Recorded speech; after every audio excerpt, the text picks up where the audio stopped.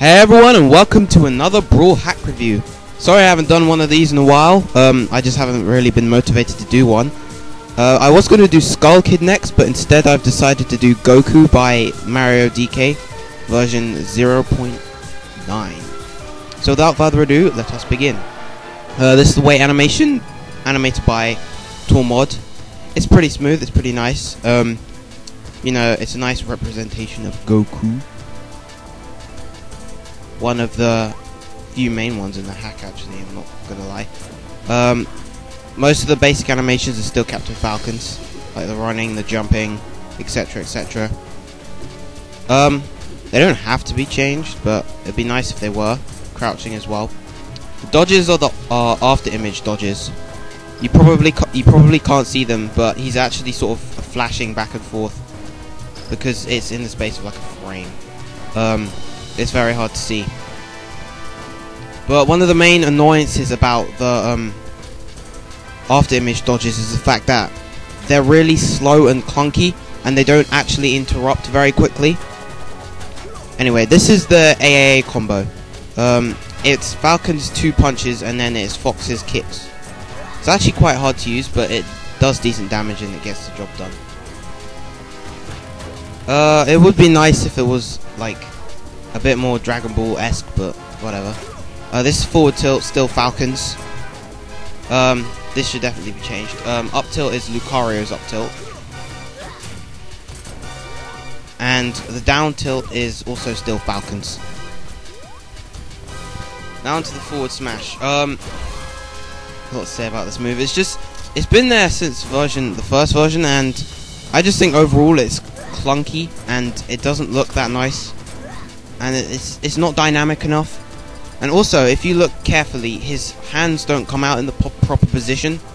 One comes out like above and the other comes out below, rather than sort of both of them pushing out from below, which is, you know, naturally what you would do if you're pushing out something. You would do both of your hands would do the same motion rather than one coming up the top. This is the up smash. It's his flip kick, which is actually from a lot of the Mario PSAs, like Cape Mario, SMBZ Mario. This Goku has a lot of Mario's moves for some reason, and a lot of them, in my opinion, don't quite fit. Especially because they've been nerfed a bit, but you'll see that later. This is the down smash. It's lacking in the sense, the animation's decent, but it's lacking in the sense that it doesn't have decent graphics and it doesn't have any sound effects, which is the main problem. And quite a few moves have this problem. In particular, the aerials have this problem as well. It doesn't have a sound effect, so the presentation is, you know, a bit lacking. It's a lacking overall in this PSA so far. Anyway, this is the dash attack. It's a lot like Fox's. Comes out quickly, and I think the animation is Fox's as well. It's quickly and quite hard to punish, actually. Yeah, that's the dash attack. And now onto the aerials. Neutral air. This is the same as Mario's neutral air. I don't think it's quite as quick, and I'm not sure if it does the same damage and knockback, but does 9% with 6% sex kick hitbox. This is the forward air. The animation is alright. It's nice and smooth, but the hand movement's nice and smooth, but it's very easy to use, I think. The Meteor Smash is powerful, and it comes out quickly compared to a lot of Meteor Smashes. This is the back air. Does the same damage as Mario's, and it's the same animation, but there's one main difference, and the fact that it doesn't interrupt like Mario's. So overall, it's nowhere near as useful because you can't do that sort of pressure that Mario can with it. This is the up air, same as Falcon's, like exactly the same. It does the same damage, same knockback, same everything. And this is the down air for these kicks, which is from Lucas's down air. It's quite hard to use properly, actually, I found, because the hitboxes are rather small and they're only on the legs. In fact, I'm not even sure the legs, it might just be on the feet, but it's hard to use, definitely. And it's not that rewarding. Onto specials. Neutral B is the Kamehameha. It can be charged up for 3 levels. The third one, obviously, being the most powerful. This was the charging bit is fine. It's just the release doesn't look right. His hands don't look quite in the right position, and the release isn't quite dynamic enough. Like, I think it's sort of not quite as dynamic as Mario's Final Smash release, but it should be kind of dynamic like that. I also found the move to be surprisingly spammable because of its complete lack of end lag. Like, it's amazing at just for camping and just keeping enemies at bay because of its massive hitbox. It's Final Smash like hitbox. This is the side tilt. It's Falcons, except if you hold B instead of just, you know, letting it go, you do this kick at the end. I didn't find this particularly useful, apart from the fact that it has a long-lasting hitbox. I found it a lot more useful to just go up, drop, and then do an aerial, as you can see there. And in the air, it's literally exactly the same as Falcons. No difference whatsoever.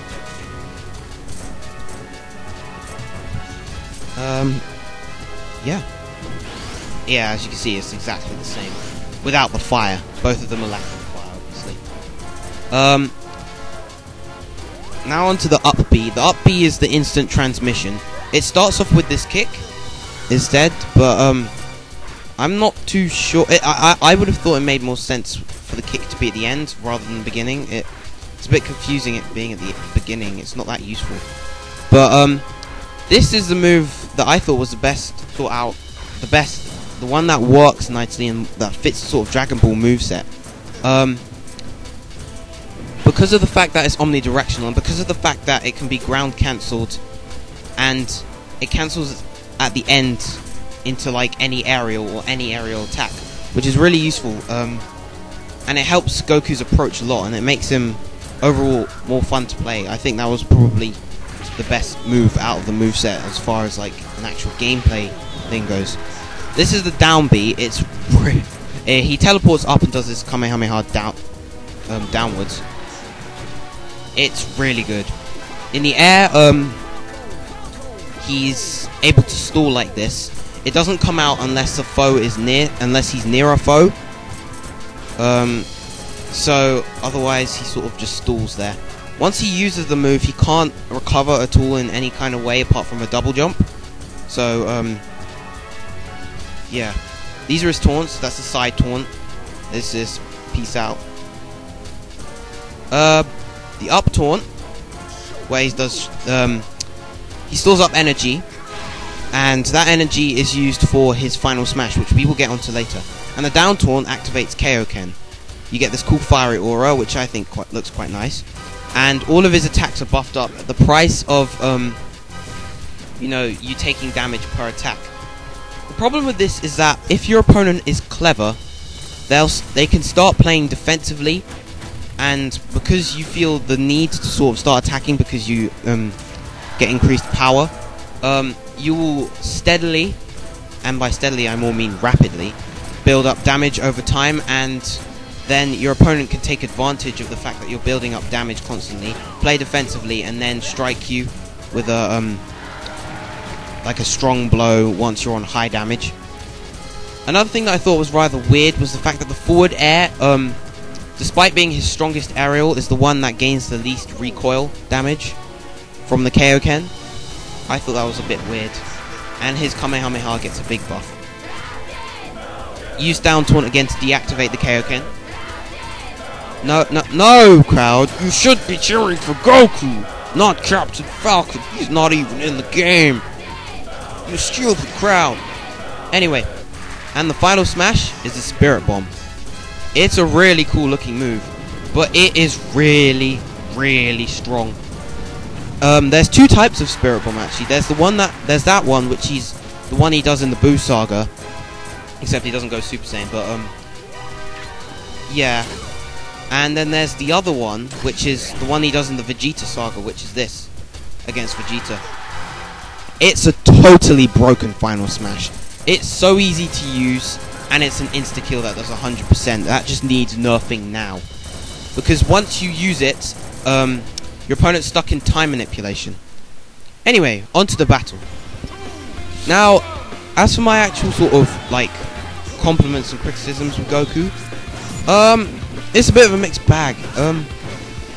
My main criticism that I had with, like, the Super Mario Bros. Z moveset that Mario DK also did was that it didn't really capture the feel of you know, Mario Bros. Z. It didn't capture that fast-paced feel, but on the contrary, it was a really quite a fun and diverse moveset.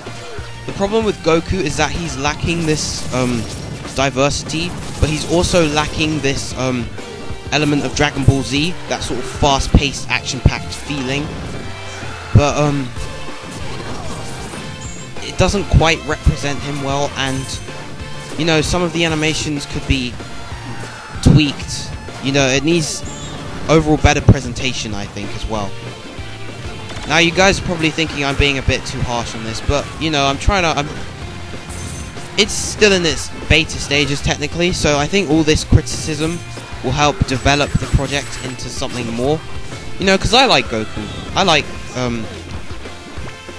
you know, he's a staple Dragon Ball Z character, and he deserves a really good PSA in my opinion. I think a good way for him to capture that Dragon Ball Z feeling would be for him to actually, if you look at Project M Lucario, that is a fantastic example.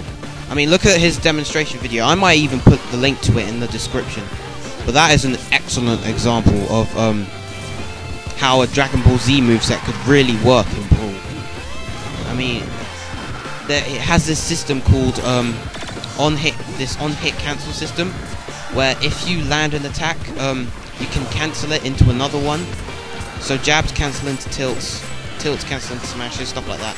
It's a really cool system, and once, you know, Project M, the next version of Project M comes out, I think I'll probably take a look at it myself and maybe, you know, do a sort of Dragon Ball Z moveset based upon that. I was originally going to do a Kid Buu moveset and then I dropped it, but you know, once Project M comes out, I might actually pick it up again, you never know. But on to the battle. We got Goku versus Spider-Man versus a Dead Zero versus Meta Knight as a Darth Vader costume. I've always loved this costume. It's just really well made. It's by a Korean. He's a fantastic texturer on the Das Donkey team, and he always has been. He's one of the few like really good texturers out there. You know, in the days nowadays, it's all about model editing. It's nice to see people that can make really, really good textures. Oh god, we've got frame skips. Oh no, they weren't. They were only brief, only temporary. And now I activate the character. And Spider-Man's being stupid. A couple of the new changes. Yeah, I'm not sure if it was in this video. I wasn't even watching.